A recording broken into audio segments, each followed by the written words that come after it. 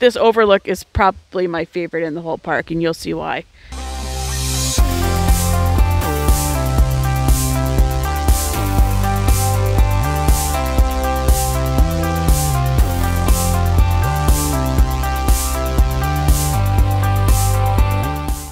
Good morning, everybody. Look where I am. I'm in the van. Welcome to Travel Life Mama. I am finally in the van with my two little... We got Georgie on his first longer camping trip, a little longer than an hour. Of course, we have the Charles and George. Good morning, boys. So I am in the van this weekend. I made a quick trip from my house to Traverse City, Michigan. You guys have seen Traverse City before on my channel. Some little bit of changes in the van. I'll give you a quick look. I'm trying out a new setup. I'll show you guys more of that later on in the video, but for now I'm going to get up, get changed, take these dogs for their morning walk, and then we're heading to Sleeping Bear National Park and we're going to do some hiking today.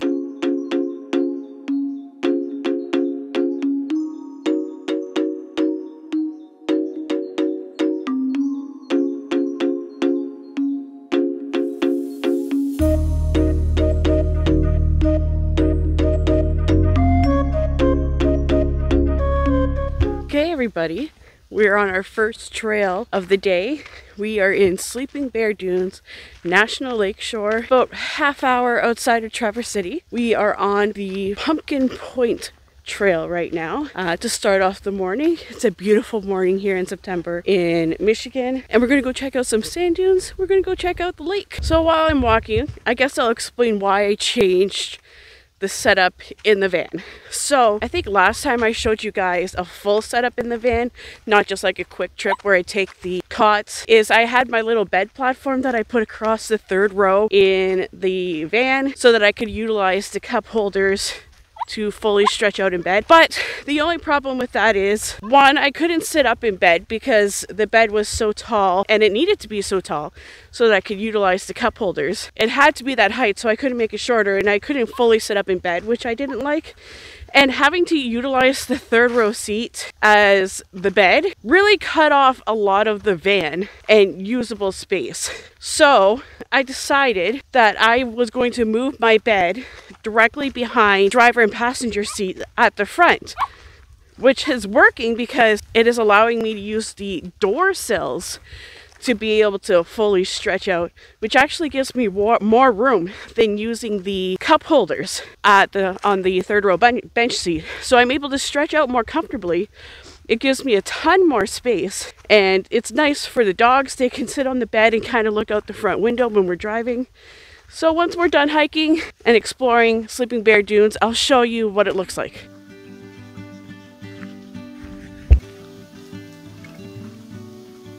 So this hike was supposed to be an easy climb, or it's supposed to be an easy hike. It's an easy hike if you don't mind going on a straight up incline for the majority of the hike. Definitely not an accessible trail. So we made it to the top. Sorry, it's really windy here. Remember, these are natural dunes, so they can give way. So be very careful when you're going towards the edge. I'm gonna keep a close eye on these guys.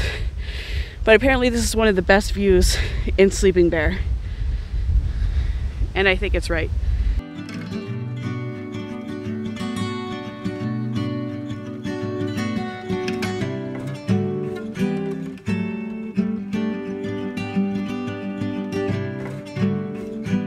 I don't know if you guys can see it on the camera down there, but that blue is just absolutely beautiful. It looks like a Caribbean blue water. So this is Lake Michigan for anybody who doesn't know the Traverse City area. We are on the Great Lake Michigan. Yeah, look at that view.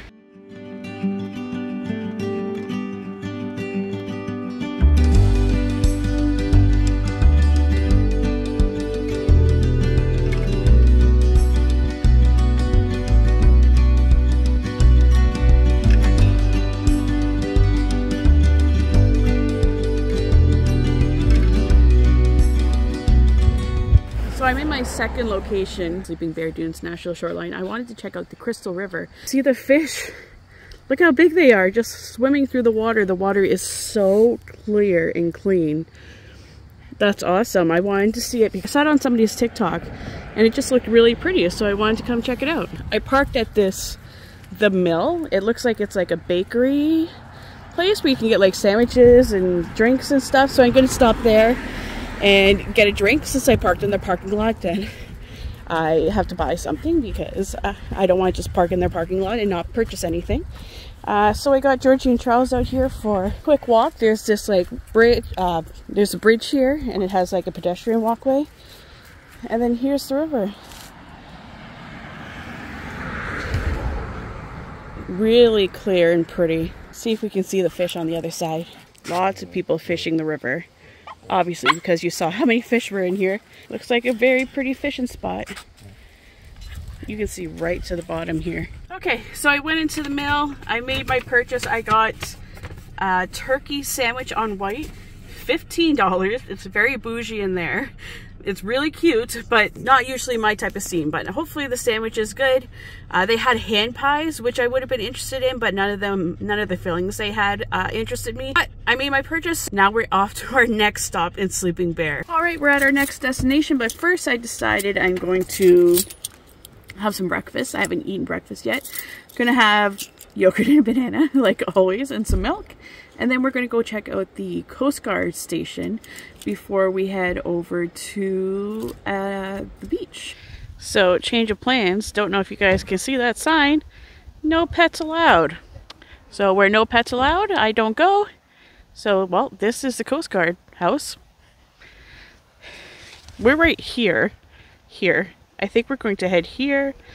And then here. And then here. And then we're going to head back to Traverse City. So when you pay your permit fee, you get this map of everything in the area. Permit fee was $25, but it's for the week, which is nice. So we were already here at 12 at Pyramid Point. We got our permit at DH Day Campground. We passed the Historic Village. Now we're at the Maritime Museum. So next we'll be heading to, again, number 9. Sleeping Bear Point. There's something in there called Ghost Forest. Not sure what that is. We're kind of going backwards. We're going the opposite way that most people go when they come to Sleeping Bear. I would like to do this pure stalking scenic drive. But for now, let's head to number 9, Sleeping Bear Point. Okay, change of plans again. Sleeping Bear Dune Trail is 2.8 miles. It doesn't seem too bad. It looks like it's sand. Charles can't do 2.8 miles in the sun in the sand. So I'm going to have to find a trail that's more Charles friendly. So let's see if we can find where the easy trail. So this is the dune climb in Sleeping Bear. I'm not going to do the climb. I actually did this, well, my kids did it when they were younger. I got halfway up, but you can see, just wanted to drive through and show you guys what the climb looks like. Just one moment while we go through the permit station here. Anyways, so this is what the dune climb looks like. As you can see, there are people up there doing the climb. It's a tough climb. I mean, you're climbing in loose sand. I mean, it's not the biggest dune in the park that you can climb, but it's still a climb. Actually, no, I'm not going to do that to Charles. I was going to say maybe I will climb it, but I'm not going to do that to Charles. Georgie, fine. Charles, probably not. It's a very popular place here in Sleeping Bear. You have a view of the lake once you get to the top. But we're going to go do the scenic drive. That's a little more Charles friendly.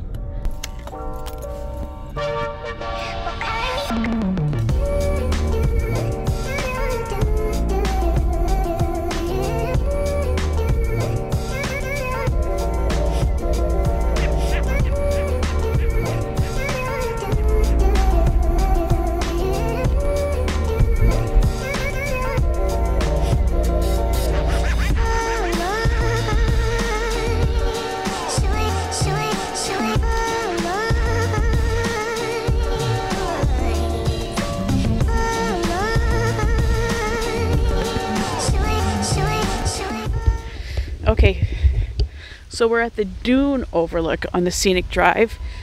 Picnic Mountain, I believe you can go down that trail, and that's where you can have your lunch.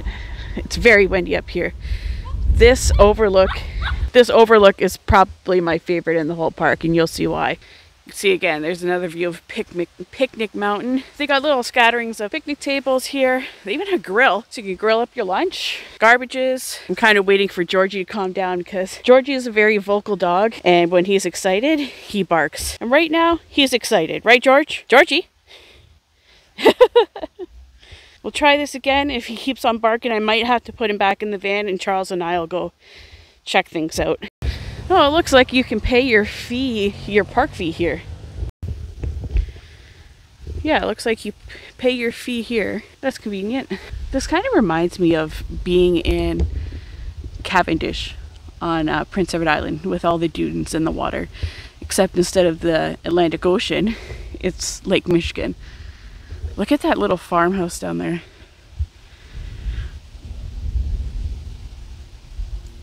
So you guys can see, there's the parking lot that I drove you guys through for the dune climb.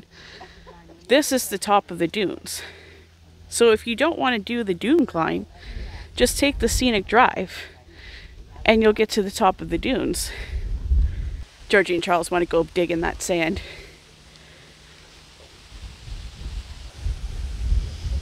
Pretty amazing view. Okay, let's hop in the van and see what else is on this scenic drive. So this is the Cottonwood stop. I think you can actually, I think this is like the Cottonwood Trail. Yeah. We're not going to take the trail, we're just going to take a quick glimpse. It's a little bit of a different perspective of the dunes.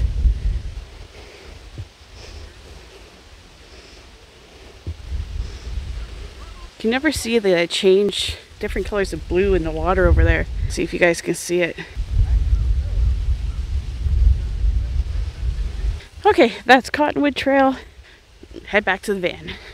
So this is, I guess, Lake Michigan Trail. If you've seen people's TikToks about people going down there and being warned, don't go down there if you can't climb back up, because if you get stuck, there's like a huge fee. This is where most of those TikToks come from. This is the overlook. In a bit, we'll go over to that wooden structure over there.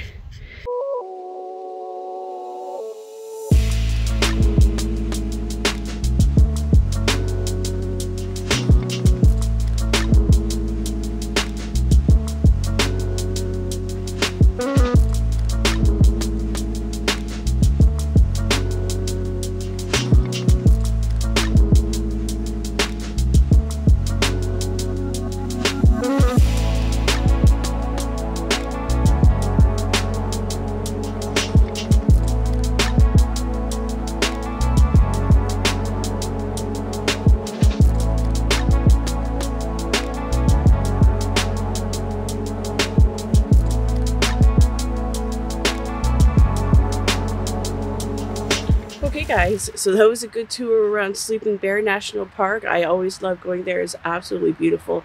So if you're ever in the Traverse City area, make sure you check out the National Lakeshore.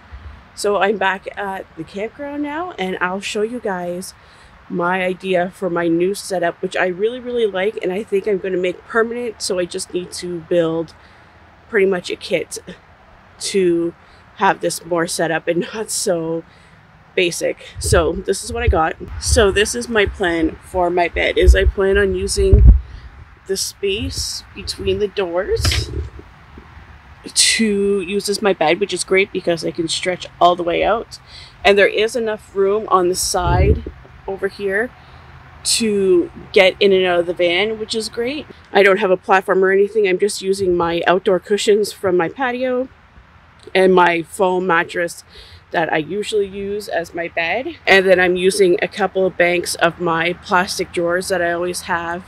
I got clothes in the purple one, and then just like other random things in the other one. I haven't had time to organize anything. I do have some kitchen stuff in that plastic tote.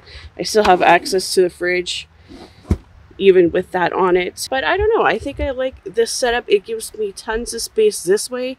There was lots of space for the dogs to move around. Speaking of dogs, good morning, Georgie. Good morning. But yeah, I got my overhead light there. I think this is a good setup.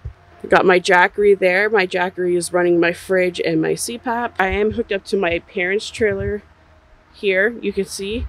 But so the way that I do my power is I constantly have everything plugged into my Jackery. And then when I hook my Jackery into the shore power to keep that charged, and then when I'm traveling, I just hook my Jackery to the van and let it charge that way. That's why I don't have to keep on plugging in and unplugging everything in, and I don't have to worry about the things not having power because they're always just running off of my Jackery, and then I use the van and the shore power to top up the Jackery. So I find it easy to do that. Look, we got the dogs here. Charles. There's Charles. Good morning. And George. We just went for our morning walk. Yeah, I think this is going to become the permanent setup. I have a long trip coming up in... See, I also like that I could sit at the back and kind of use this as a seat. Hi, babies. Yeah, so I have a long trip coming up in February. The whole family is heading down to New Orleans for Mardi Gras. So I will be driving from Northern Ontario to Louisiana for that. So I'm going to take a few days, take my time heading down to New Orleans. And I'm going to try to get in some camping trips between now and November when we go on our next cruise. We're heading on a Carnival cruise at the end of November out of Cocoa Beach on the Carnival Vista, which will be fun because I haven't been on a Vista class ship yet. So I'm excited to show you guys the build that I have set up. I have plans to build a bed platform that's slightly higher, but I can have shelves underneath for my clothing. And then I would like to build shelves that go from the bottom all the way to the top and follow the curvature of the cup holder sills here to have for drawers. I want to build a platform for the fridge to sit on that has a pull-out drawer that can come out all the way here, just to have a drawer that comes all the way out when I'm cooking outside, and that still leaves all this space. So those are my ideas. I just have to find somebody to build them. I'll try to build some of it myself, but well, probably it'll be Austin and my husband. Anyways, so that's the video for this week. I'm heading to Costco and then we were heading home. So hopefully I'll see you guys next at a new Michigan State Park. See you guys. Bye.